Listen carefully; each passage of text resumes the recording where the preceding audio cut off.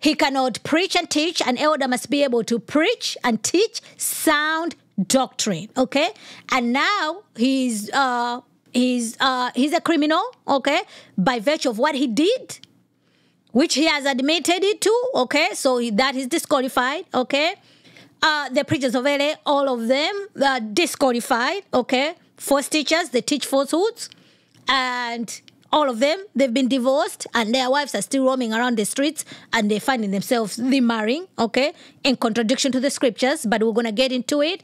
And then we have Pastor Tony Evans, okay? According to him, whatever he did was in an unrighteous action. It wasn't a crime, but the elders felt like, no, this happened in the past, but it warrants Pastor Tony Evans to step down from the pulpit. So for those reasons, yes, he is disqualified.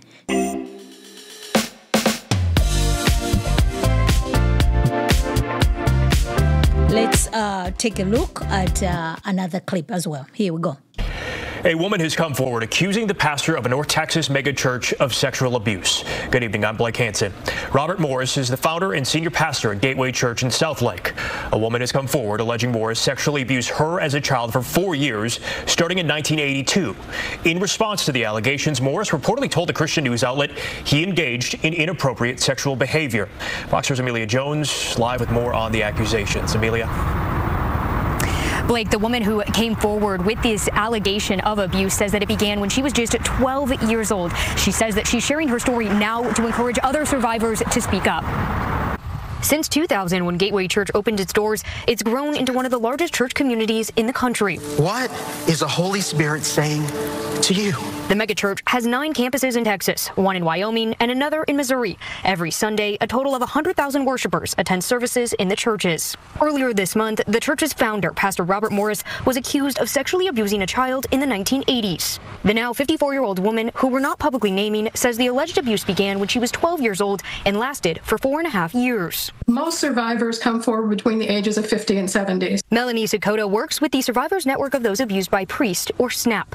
She says many survivors come forward to prevent what happened to them from happening to somebody else. And I think the fact that Robert Morris is still in ministry is an incentive to come forward, because what happened to her when she was young needs to be known. The woman spoke with an online Christian publication, The Christian Post, and confirmed to Fox 4 the information she provided is correct.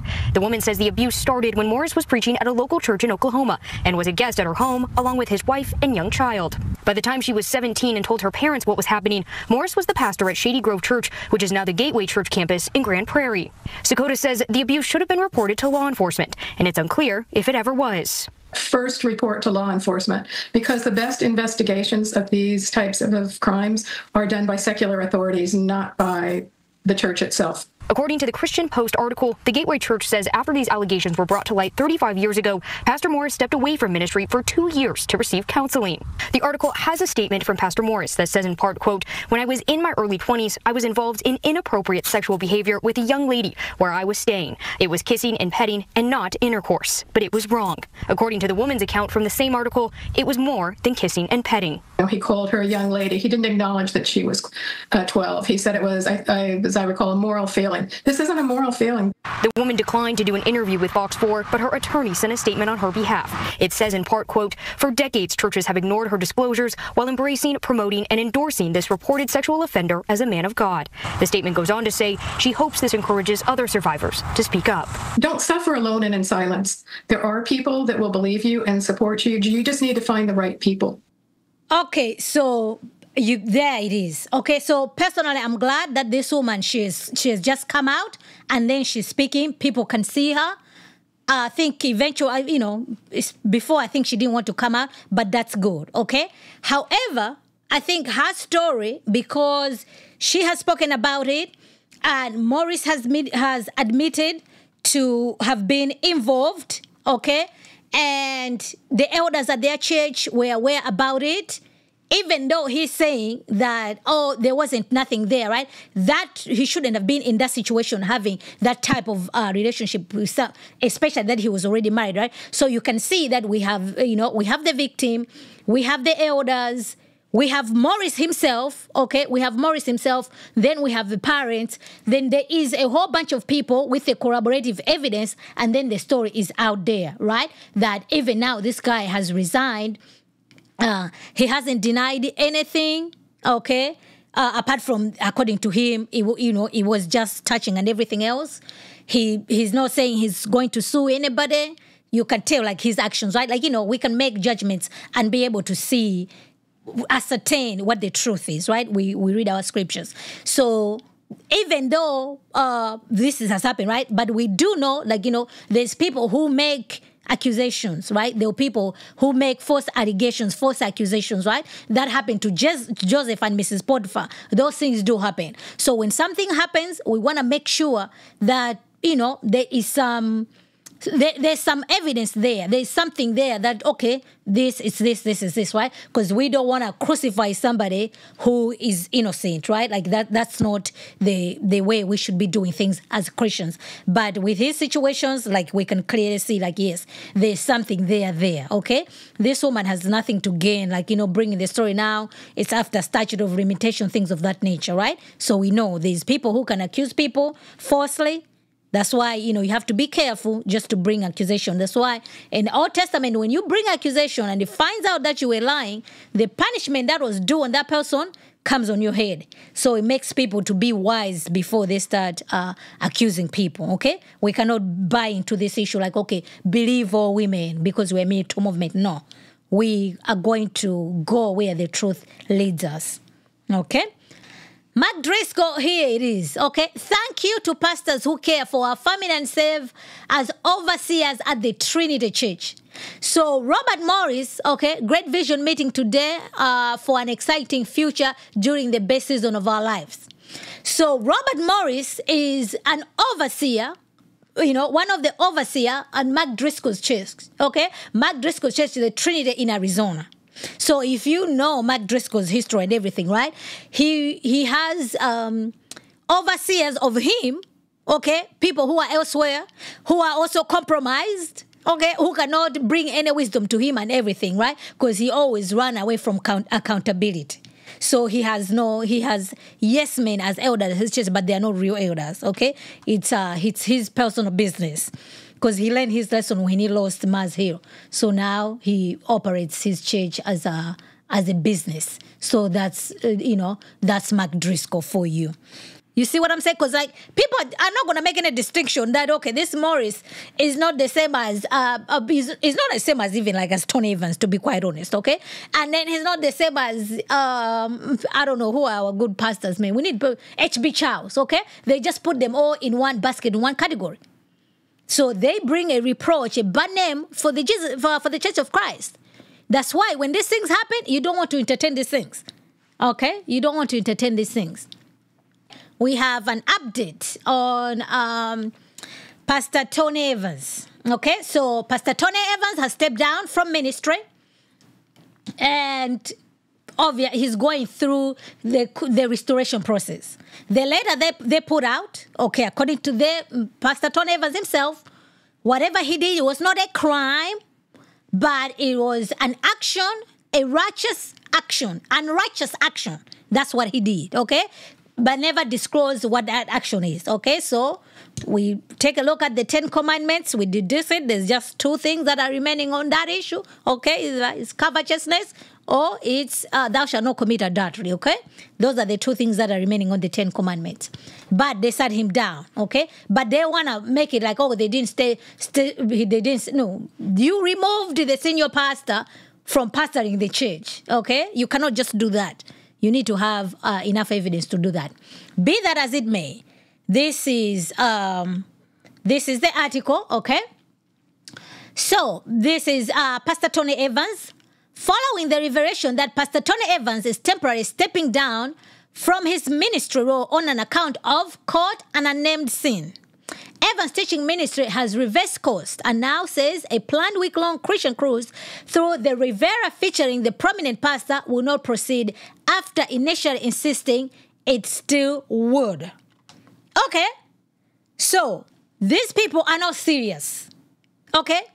You have Pastor Tony Evans who has stepped down to receive restoration And then they thought they were just going to carry on with the cruise, and then Pastor Tony Evans would have been preaching and teaching on the cruise while he's under discipline at the church. Like, what is this? So now, because there was this backlash, and they decided to reverse course.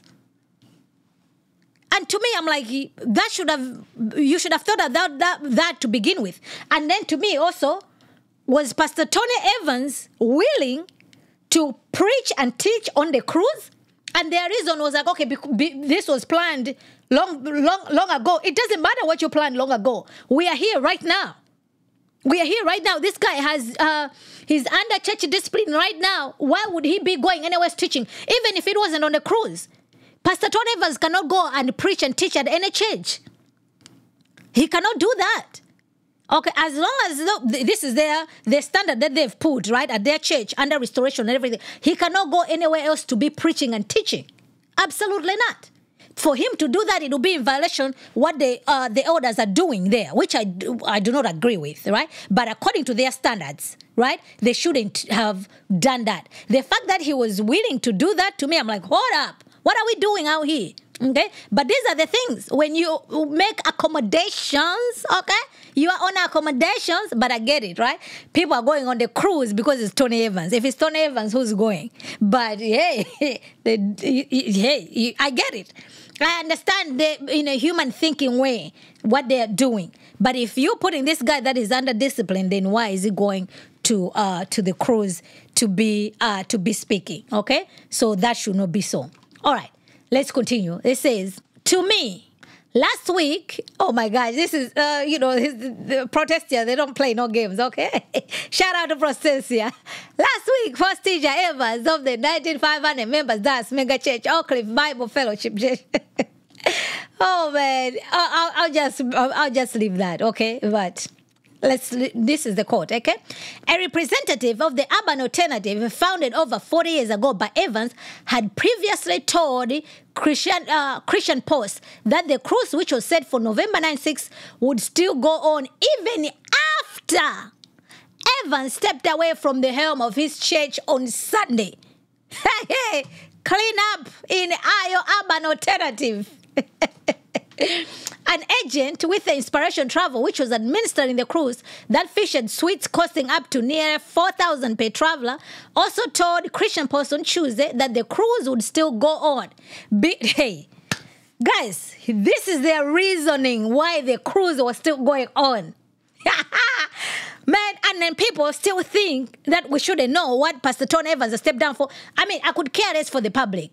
But his congregation, they need to know. Okay, and this is the reason. The Urban Alternative is a separate entity from Oak Cliff Bible Fellowship. The agent noted that the Urban Alternative had a contractual obligation to go on with the cruise.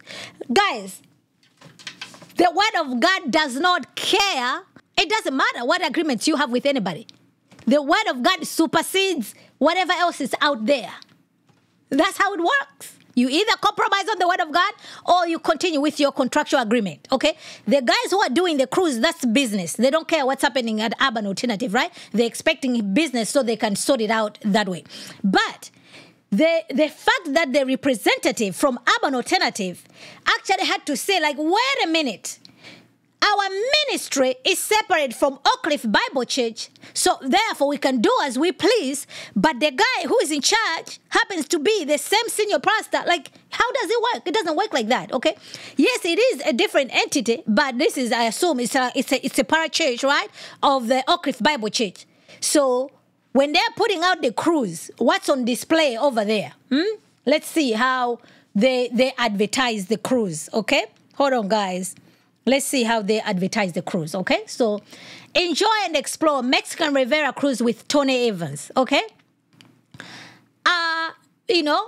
So now this has been canceled, right? So this is the point that I want to make with you guys, right?